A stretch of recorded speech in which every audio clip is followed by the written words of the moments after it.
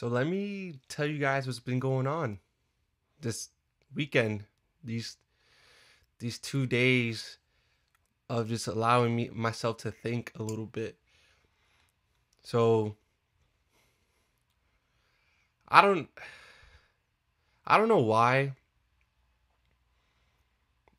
my mind just wanders into spaces where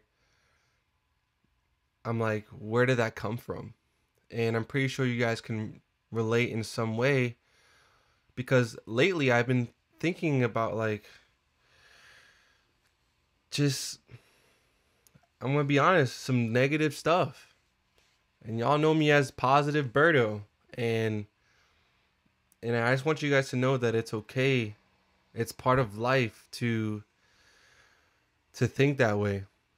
And what I was doing was I was suppressing those feelings. I was suppressing those thoughts and replacing them with positive thoughts because that's how I was taught, from people that I watch online, from books that I read, and they're just basically saying to just always say like I am, positive affirmations, and always remind yourself.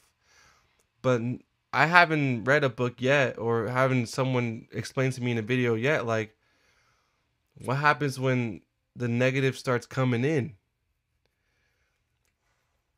What happens when it starts to consume you sometimes at night where you just can't sleep. And I know what I have to do, and that's just to keep on going.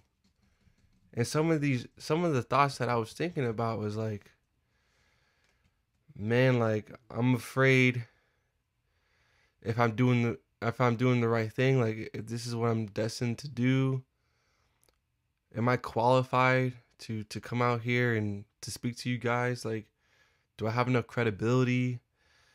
Um like what happens if this doesn't work? Like this is my plan A. This is what I want to do. What happens if it doesn't work? I wasn't really setting up for a plan B.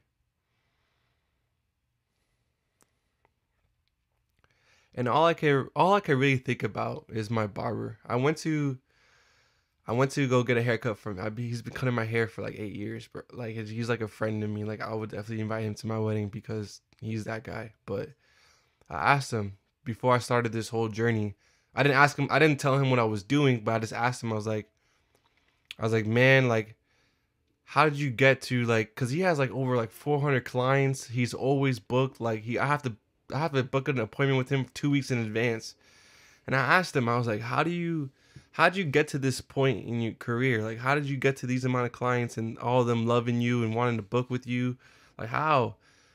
I was like, he's like, man, like, I didn't stop.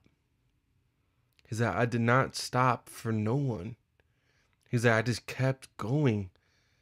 He's like, no matter the season, no matter how I felt, no matter what was going on in the real world, I just kept practicing. I was at the barbershop 6 days a week. I was there for 8 hours in the morning to the afternoon.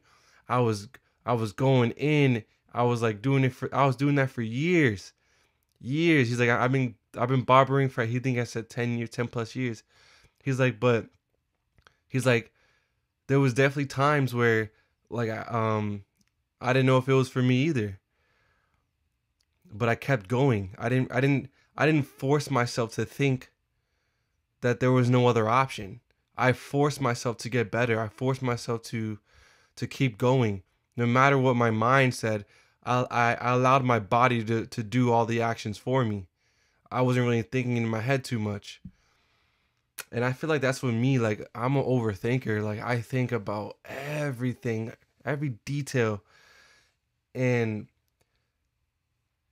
sometimes I just gotta let my body do the talking. I just need to move. I need my actions speak louder than my words, and I just need to keep going.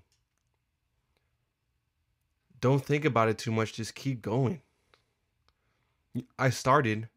Hopefully you guys started something, And eventually you guys will start thinking, not eventually, I'm not wishing that upon you. If you guys don't have those negative thoughts, then, but if you guys do end up having those thoughts consume you for a little bit, all I gotta say is what I'm gonna start trying to do is to acknowledge them, but not don't let them define me, and remember that to keep going, like my barber said, just keep going. Don't think about it. Just keep going. So I'm just gonna keep going. I'm gonna keep getting better, and I'm gonna learn some things along the way. I'm I want to sometimes I want to stay busy so I don't allow myself to think,